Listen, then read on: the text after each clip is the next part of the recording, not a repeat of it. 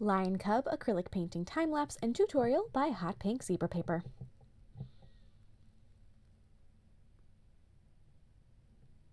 Hi everyone! In today's video I'm going to be showing you a really cute little lion painting that goes with my other little baby animals in this little series I'm doing. So there's 5 total and this is the 4th one. So in the past there was an elephant, a zebra, and a giraffe, and there are links to all of those in the description box below, and when that last one is uploaded there will be a link to that one down there as well. So check all those if you have missed any of them, or if you're seeing if that other last one has been uploaded. I hope you like this painting, and don't forget to click subscribe to see all my future videos as well. So to start with, I already have my design, or my painting, my little lion sketched out on the canvas, and I'm going to begin with 2 coats of a very pale pink.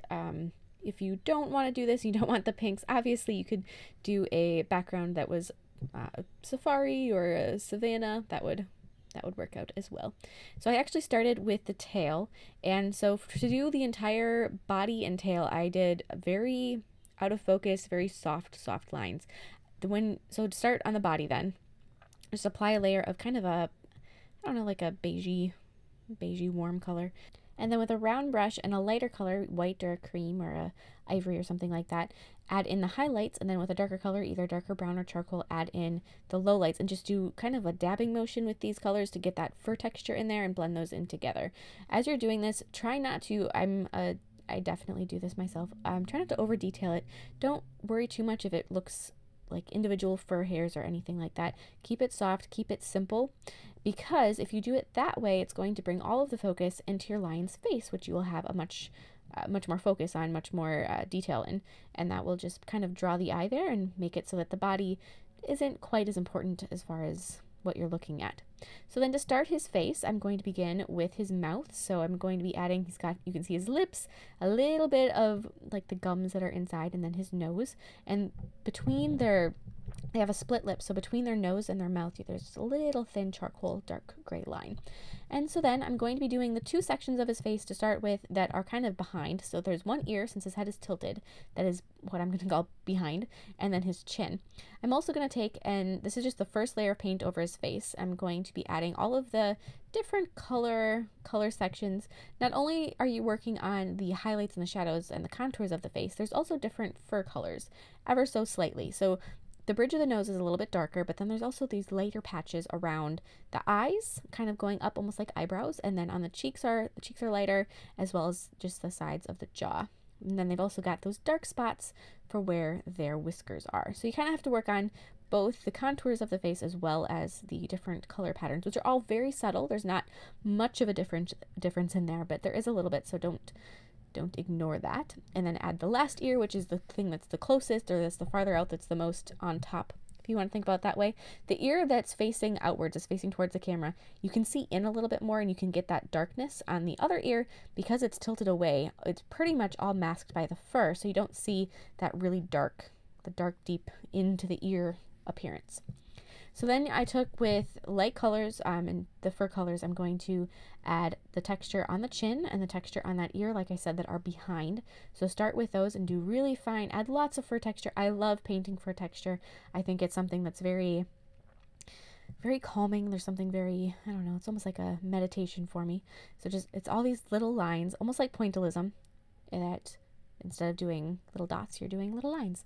But add all of your fur texture. On the face, I started with a very light cream or an ivory color, and I added the fur texture. Now this is a color that I used for the most part across the entire face, but I'm going to start in the lightest areas and add those in to begin with. So this is, like I said before, around the eyes, a little bit on the nose, and then on the cheeks, and right around the whiskers is going to have this light color.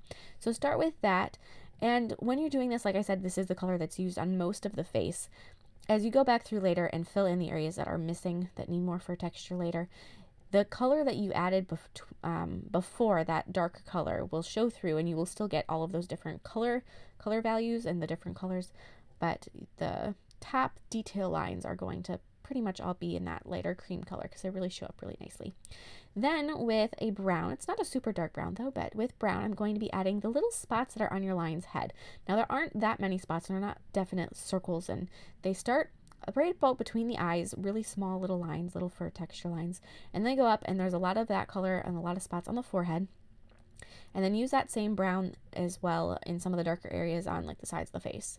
And then take some charcoal or some darker gray and add a couple little defining lines within that brown just to darken it up and enrichen it. And you don't do too much of that. Don't overdo that because these spots aren't like I said, they're not like spots like a cheetah. They're just little dark texture spots on the lion's head. And then go back with that cream ivory color and fill in all the spaces like I said before.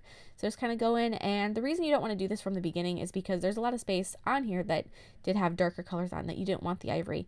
So you don't want to fill in everything with that. I just kind of like to get a start on it before, but go through and fill in all the other areas. And on the areas of the lion's face that are super light, are right beneath the eyes and some on the cheeks, there's going to be some white lines, just a couple little white highlights in there to make sure that that area stays nice and bright. So then you're going to want to add all of the fur texture on the other ear. Make sure that lion cubs have super fluffy ears. They have a definite, they're almost like a little teddy bear ears is kind of what I think of. So you want to make sure that the outside edge of the ear has a lot of fur texture on it and doesn't have a smooth line. You want it to look like it's nice and fluffy. So then for the last thing, you're going to need to be doing your lion's eyes. It's actually not quite the last thing. Yeah, well, the whiskers are the last. But add the eyes. They've got their little eyeliner is what I like to think of cats. I think cats have eyeliner with dark gray and some highlights with white and black. And then add the eyes with a very rich, warm, caramely brown. Add the highlights with white. I also like to add just a little bit of pink in the reflections on the eyes because I think that that makes it look like there's actually pink, like he's in a pink room, so you can see the pink in the eyes. And then add the nice long whiskers. You also want to add some eyelashes with black around his eyes, but then add the whiskers and the little eyebrow hairs that stick up. I think on a cat, the whiskers are the defining feature. They're the most important part to me.